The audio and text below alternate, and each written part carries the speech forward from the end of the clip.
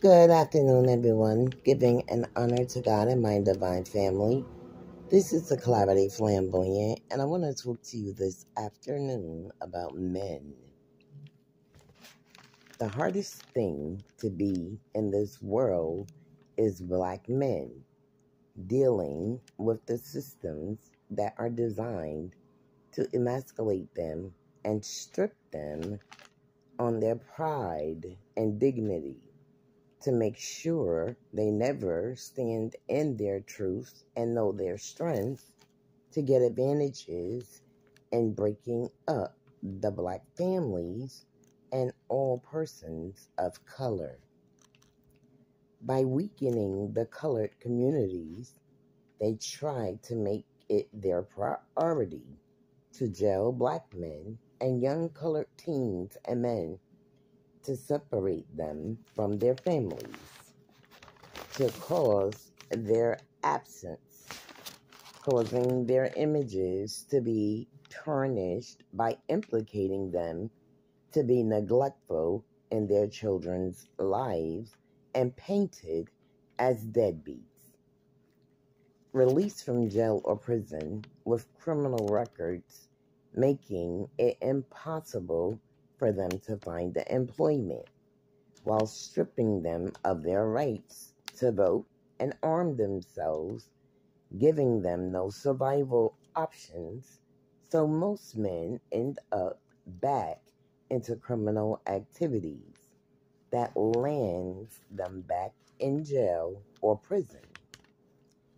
Their ultimate plan to keep them in bondage, targeting them from preteens, building prisons to financially prosper from their downfalls and mistakes, while young white men get chances because of who they are and know, to ensure they don't get any crimes on their records that could prevent them from prospering in their lives. Black men have engaged in illegal acts just as other races do, but they only exploit the black men to pose them as a threat to society, so other races can fear them.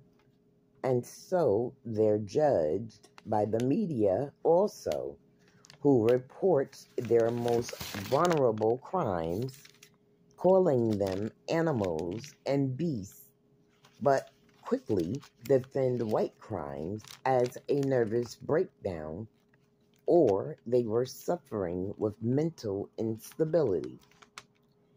Because of the mind manipulation and enslaved tactics the world uses on black men, have the majority of them having no faith in themselves, while also shooting them down in the streets like they're mad cattle that needs to be put down and are useless.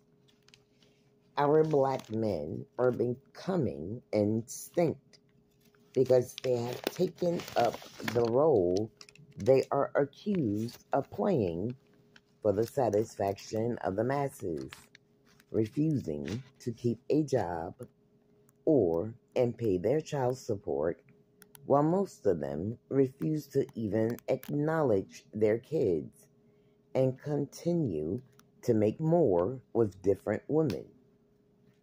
A majority of black men are being even raised to be deadbeats by vindictive, controlling mothers, still angry 40 years later about her kid or children's father or fathers leaving them, so they cuddle up with their sons, defending in their every boo-boo as an excuse why they are not responsible, and it's always the women's fault why he don't work, because they put him on child support. So if he gets a job, the baby mothers are going to take his money, as if they're okay with them neglecting their kids and being bums. Terrible enough, these black men did not have a father involved in their lives, and unbeknownst to a lot of them, their mothers were the reason, but lied, telling them their father didn't want them instead of the truth that he was married and wouldn't let him see them, even move away, telling nobody, not even the father, where they moved, too angry because he wouldn't leave his family for her. For others, their mothers were sleeping around in Jezebel energy, some even trapping men because of their financial stability so they don't have to work. But because they were sleeping around, some even caught in the act. So they didn't or don't know who the father is or was. So they pin it on the man with the most to offer or who they are in love with.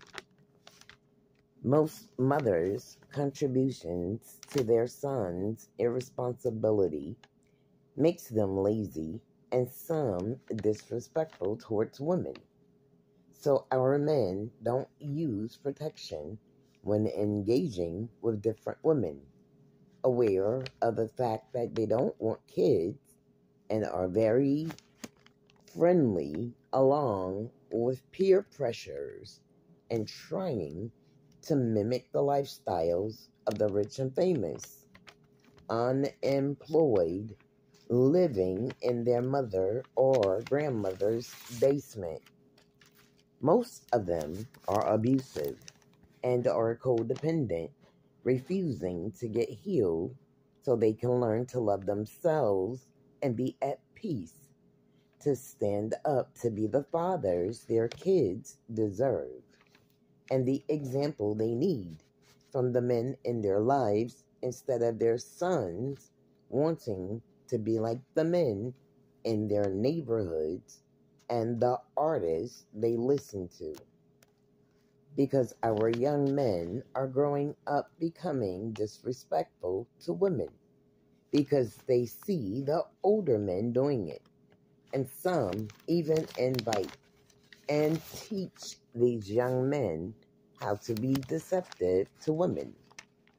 But these grown elder men don't teach these young men any vital lessons or give them wise advice. Recruiting young men to sell drugs, even do them with them and buy them for underage minors, and alcohol and drugs, the young men who don't have a father figure in their lives. So they groom these young men when they're kids to begin engaging in street crimes to make money off of them, soliciting them. Men have been in and are in succubus and incubus energy and have stepped down from being real grown up men that also try to live the teen life they feel they missed out on, dating underage minors, even getting them pregnant, then making them abort the evidence, dressing like younger guys, and driving cars that are sporty for young men with no families for some, not men having a midlife crisis. Men are constantly degrading women, treating them with hateful energies, and some are very abusive, physically, financially, and emotionally, wanting their women to bow down and serve them. Some men even try to isolate their women from their family and friends for total control over them. Men these days are very childish and irresponsible and have no sympathy for women's injustices, mostly because of their participation in them, also allowing others to violate their lovers in the same manner. And majority of men are trying to be rappers, on drugs, gang members, pimps, drug dealers, murderers, rapists, etc. Talk down to their queens and devalue them as if they are bitches, sluts, and only good for sex. Black men, we need you to step up to your duties and be more responsible and available for your kids. Get off the corner and in the backyards with your sons to teach them how to play ball and put the guns down and pull the trigger that helps to improve your communities that your children has to grow up in so they're safe.